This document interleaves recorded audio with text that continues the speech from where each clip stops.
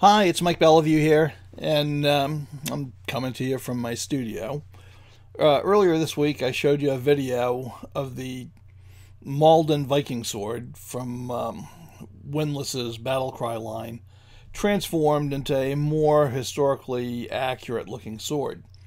And a lot of you, well, some of you anyway, well, better not lie, some of you sent me comments and emails saying, boy, you would have liked to have seen the actual step-by-step transformation of that sword. And I'll be honest with you, I kind of expected to show it to you, but what happened is the video went over 11 minutes long anyway, and I didn't think that would be all that popular, so I just cut it out to keep it around the 11-minute mark instead of the 20-minute mark.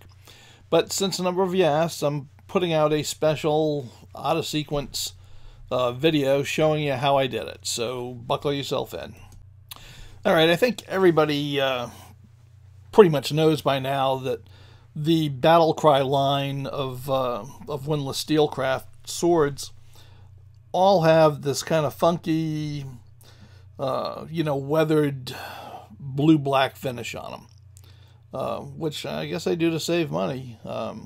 On polishing and whatnot, but anyway, it makes them look a little bit historically funky, not correct. So I wanted to rectify that, and this video will show you how I did it step by step. So there were really 3 steps in doing this. The first one was taking that blued finish off of all of the exposed metal. The second step was to reconfigure the grip here on the hilt. And the final step in the transformation of the Maldon Viking Sword was to ditch that awful, flimsy, inaccurate leather scabbard and to make this wood cord linen wrap scabbard for it. So let me start off by showing you how I got that blued finish off of the blade. Right, so let's say that you like the price and the design and the technical specs of the Windlass Maldon Viking Sword in the battle cry line, but you're a reenactor and man, you just can't you can't accept this dark finish, right? You'll get laughed out of camp. So what do? Well, it's really not that hard to take it off. I did some tests because I didn't know if this was a painted on finish like paint, or a powder coat, or an oxidized finish. And I'm quite sure it's an oxidized finish. So what I'm going to do is I am going to take some Naval Jelly Rust Dissolver, which is the same thing you'd use to take off any oxidized finish, whether it's bad rust or, say, bluing on a gun barrel, which is what this appears to be similar to. So I'm going to coat some of the blade with Naval Jelly, and we're going to see what it does. And my supposition is that it's going to be taking that blue right off of there. So I'll just let that work for a minute, and then we'll see what we got. I've done one side. I just put the Naval Jelly on, let it sit for about 5 minutes, wiped everything off. As you can see, it's got a nice patina. It's a nice steel color. It's not bright and shiny like stainless steel or a mirror finish, but we can get there if we want to. Now, I was concerned that bluing would be covering up a host of sins, and that the blade would have a lot of rough spots in it, but it does not. It actually looks pretty good, so polishing it will be fairly simple. So we still have to do the other side. You can see where some of the Naval Jelly has spilled over. That gives you an idea of how dark the dark was and how much lighter the light's going to be. So I'm going to do this side and do the hilt and pommel, cross-guard and pommel, and basically then we'll be done. We can polish it or do whatever we want. Okay, now you've taken the bluing off and you've got a finish that I would categorize as, say, a French gray. It's going to be a little bit streaky. Now, what I do at this point is I'm going to take just some oil. I'm going to put it on. Let me turn the camera just a bit. Okay, I'm going to put a little oil on here. I'm going to take a kind of a medium weight 3M metal scouring pad, Scotch-Brite, and I'm just going to start going over the blade and working that oil into it. We're getting a little bit more of a polish. It's still a slightly gray finish, and you can go as shiny as you want. And I'm gonna keep doing this and decide whether I want to buff it up to mirror finish or just a nice satin finish. Okay, so here we are with the Scotch-Brite. Right, it's got a semi-gloss, semi-satin finish right now.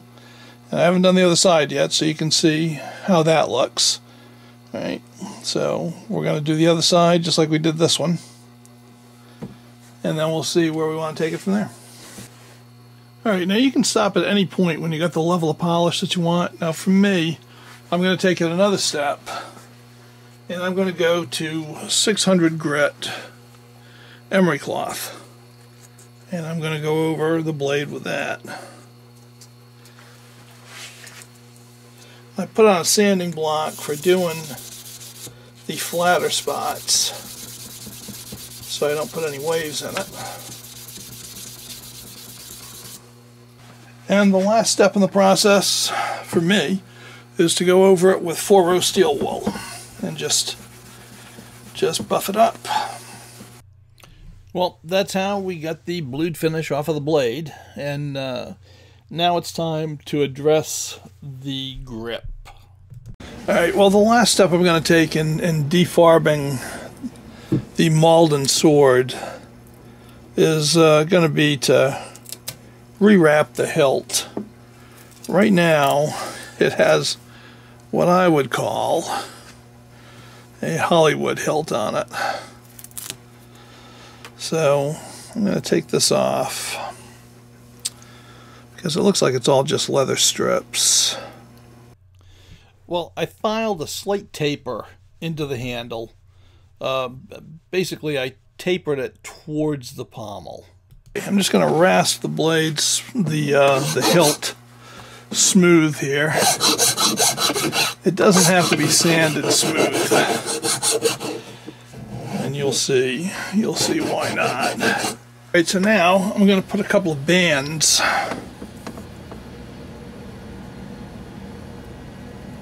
here on the leather, right? So I'm going to use pieces of leather that I'm going to glue on, and I'm skiving them so that they will overlap when I glue them together, and that just means thinning the leather out. I've actually got a skiving tool right here, but I'm never any good with it, so I usually, for stuff like this, unless it's big pieces, I just skiv it by hand. So I cut out the two bands, and now I'm gluing them down. Okay, now comes the last major step, where we're going to glue the leather down.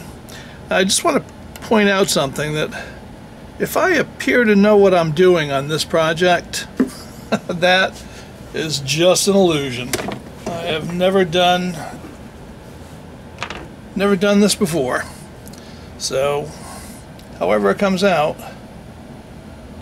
it's going to be about as much of a surprise to me as it is to you. Alright, let's see.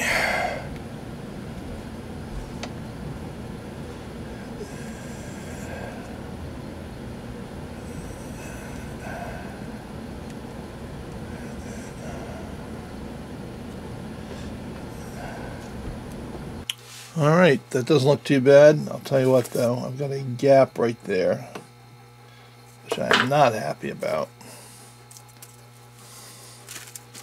So I'm going to have to think about that. But in general, let's see how we got. Alright. So in general, pretty good. I should have made the leather a little bit longer this way because it pulled down. But got good definition on the risers. Feels very good. Okay, so I've got a little gap down there. And I think I've already figured out how I'm going to deal with that. Alright, the stain is dried. It's time to take a look at this. So like I said, this is the first one I've done, and if anybody thinks I know what I'm doing, well, this will prove I don't. So I've got a space at each end. And what I should have done, because the leather when it dries is going to shrink, is I should have made this extra long, wrapped it, and then when it dried, cut the excess off. So, lesson learned for the next one. Okay, I think this is turning out pretty well. What I did, let me reach in front of the camera here, is I took some linen cord, very thin linen cord. I waxed it with beeswax, and I've wrapped the hilt with it. And I think it's coming out pretty good. So I'm going to do the other two sections, and I'll show you what I did.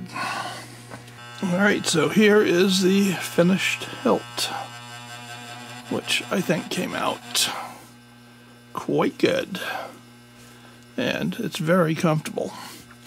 So even with the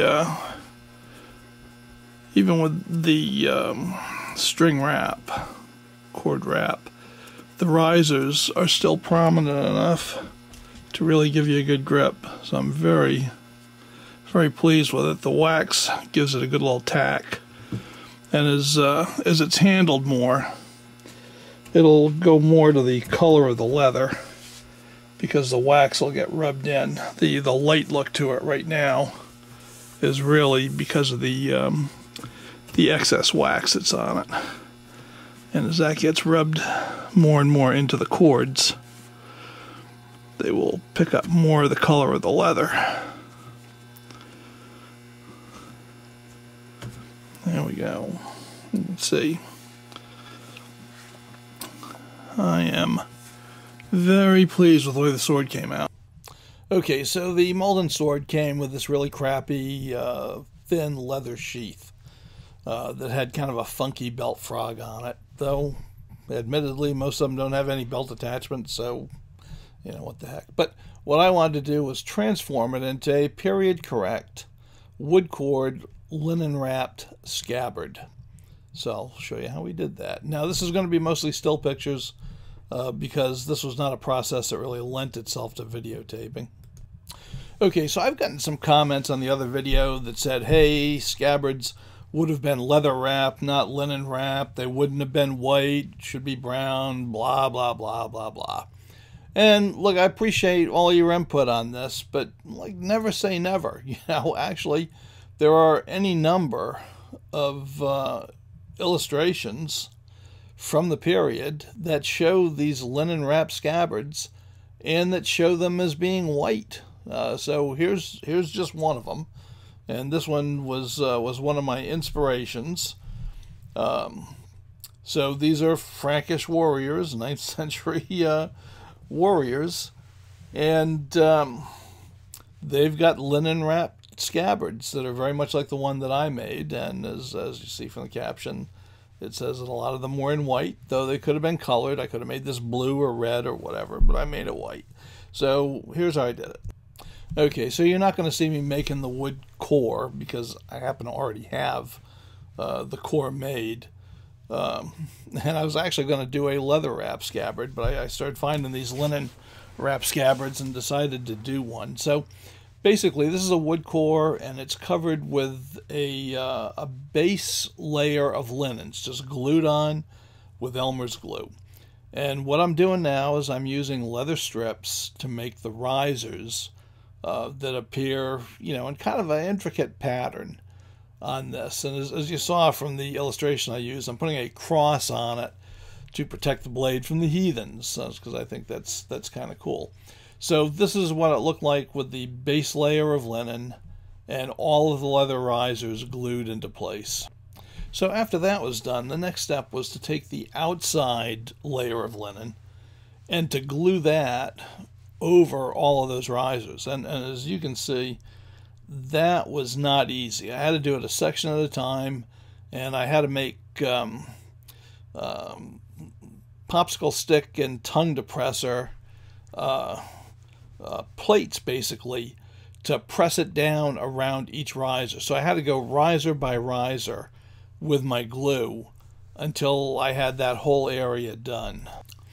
All right, I know this is hard to see, and I really don't have detailed pictures of this, but the bottom 8 inches of the scabbard is all pleated linen.